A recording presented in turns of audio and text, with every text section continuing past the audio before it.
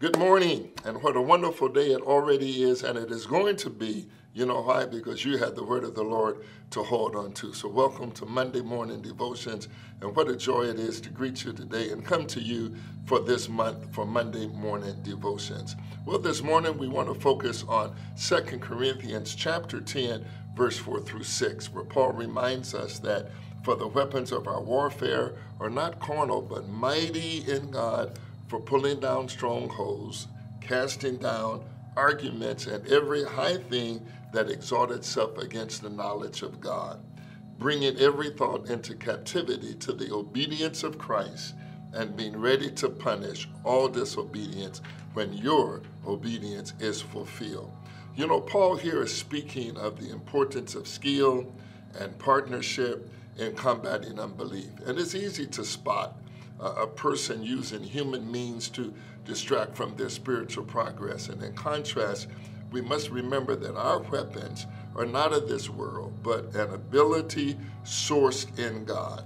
So our primary weapon, which is the Word of God, can eliminate an unseen enemy in hiding. As we near the end of this year, and what you may not realize is that nearing the end can impact emotions. So what do you do with those emotions so that they don't distract you from your day-to-day tasks? What are you going to do with those emotions that you could be experiencing right now, that they don't get the best of you today and distract you from what your purpose and assignment is today? You start considering everything toward the end of the year that has transpired in that year. You start to think as we approach the holiday season how things may be different for you this year, or any other uncertainty that finds its way into your mind many times to haunt you. It's like you sit among two poles, one beckoning to where you've been and one pulling you forward to the great unknown and beyond. It's anxiety provoking, to say the least. And even today, this month, time is marching inexorably on, and you can't stay stuck in the moment. Right now, whatever it is that you might be experiencing or going over in your emotions, you can't stay stuck in that moment. Even if you are sleep deprived, life goes on into the next day. Certain events and situations in our life can feel so momentous at times, so large, but in the end, they're part of the normal fabric of our everyday existence. You know, our challenge, though, is to put great days, not so good days, sunshiny days, rainy days, momentous milestones, put them all in their proper place. Someone said, oh, sunshine makes a desert. You got to have some rain sometimes. The same logic applies to our emotions, my friend. Between stimulus and response, there is a space. And in that space is the power to choose our response. You know, John Milton, a poet, once said, the mind is its own place, and in itself can make a heaven of hell or a hell of heaven. These lines emphasize the power of the mind and its ability to shape reality. You know, we all experience, every one of us, a wide range of emotions throughout our lives. We all experience the highs and the lows of life. We feel good about something 1 minute, we get excited about it, then the excitement wears off. What excited us becomes boring, be it a task that now becomes challenging, and boom, we start to lose confidence and the energy fades. We ask ourselves many times what we were excited about. Can I really do this? Is this really possible for me to accomplish? Well, this is a perfect time this month of devotion. Stay with me, share it with a friend, connect with someone that you know can use this word of encouragement and build up to work on your emotional issues. Let's start this morning, today, this week. Make it your goal today and this week to manage your emotions. The thought I want to leave with you is reel it in. And we'll talk more about that in the next few minutes. I want to help you with that because who doesn't suffer from negative emotions from time to time? All of us do. Read your Bible. It's all there. Anyone that God used greatly, trust me, they had moments where they had to deal with those emotionals. And again, we all have highs. We all have lows. The key is what we do with those highs and what we do with those lows. It's easy to celebrate our highs, but what about managing those lows?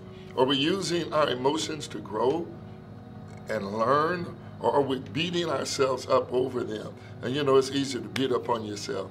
You know, you are the first person to commit a crime when you murder yourself. And so many times that's what we do. Our first crime we commit is murdering ourselves. We beat ourselves up. We're abusive to ourselves. And maybe you've spent so much time internalizing, or you've lost touch with your feelings. The thing about our emotions is when we're angry or when we're upset, it was triggered by something. It just didn't happen. Something triggered that. And most of the time it's either fear or it's either anger that gets us to respond outside of biblical truths, outside of our norm, our faith, and even outside of common sense reasoning. Let me make it clear, it doesn't matter how great your call is on your life, how righteous you might think you are, how long you've been in the faith, what church position you hold, or what rank and file you might possess. None of us are exempt of our emotions taking over in a given situation. And when your emotions take over, they open the door. They open the door for evil. They open the door for negativity. And as my mom would say, for off-the-wall thinking. And each or the other come walking on through. The evil, the negativity, the off-the-wall thinking, think they have a free ride just to come in and have a heyday in your mind. For the believer, Satan often attacks through our emotions. You can be singing, preaching, teaching, praying, having a wonderful meditation in the course of a day, weekend, go to church, really feel good about the moment, and yet still fall victim to evil and negativity through feelings. Feelings that tempt you to sin, to walk in unbelief, to get off of the path of right thinking. You can get discouraged really quick when we're all in our emotions. We go AWOL on the assignment. I'm just not going to do it anymore. I don't think I can just handle it anymore. You know how we start talking. That's what my mom would call off-the-wall thinking. Lust kicks in, and jealousy rages, and anger gets kindled, and fear takes the lead, and we start second-guessing the people who we really need in our life. And Satan steps back. He laughs because he thinks he's got the victory. Well, sometimes we discount the importance of paying attention to our emotions day by day, thinking that our right conviction should be enough to strengthen us against evil because we identify as a spirit-filled believer as if we are exempt. Yet when those attacks come into our lives, again, they often enter by way of our emotions. Once you realize what's going on in your emotional life, again, remember this, all day today, all this week, till the next time we meet, reel it in. The older people used to say if they thought you were in a situation and it was getting out of control, like a fisherman winds up that reel and reels that fish in, older people would say, calm down and reel it in. Behave yourself. Once you reel it in, once you calm down and work through the issues with you or whoever else may be involved, whether it's a spouse, your child, or co-worker, or friend, or whoever it might be. It may be challenging for you, but God will help you grow through that time. When you do this, you will more than likely be grateful that you didn't act on the temptation that was dangling in front of you. So today, rely on the Holy Spirit to aid you in managing your emotions and activate Proverbs 3, verse 5 and 6 that says, trust in the Lord with all thy heart. Lean not to your own understanding. In all your ways acknowledge him. And you know what? And he will make straight your paths. Allowing God to be your guide begins with a commitment to trust. Trusting for everything, doubting for nothing. All day, trusting for everything, doubting for nothing. All week, trust for everything, doubting for nothing. You know, and I want you to take that, I want you to hold on to it, and I want you to have one of the greatest days that you've ever had in your life today, because you now know how to reel it in, bring those emotions captive, and take those things to the Lord. And today, as we close, I want to pray with you and want you to know that you will make it. Dear God, we thank you for this day. Thank you for the blessings upon those that are listening.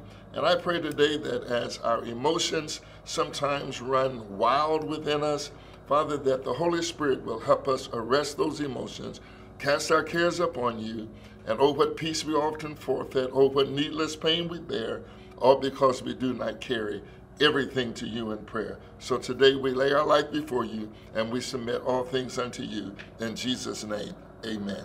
If this resonates with you this morning, my friend, pay it forward, share a devotion with a friend or family member, and until the next time, know that God has got you.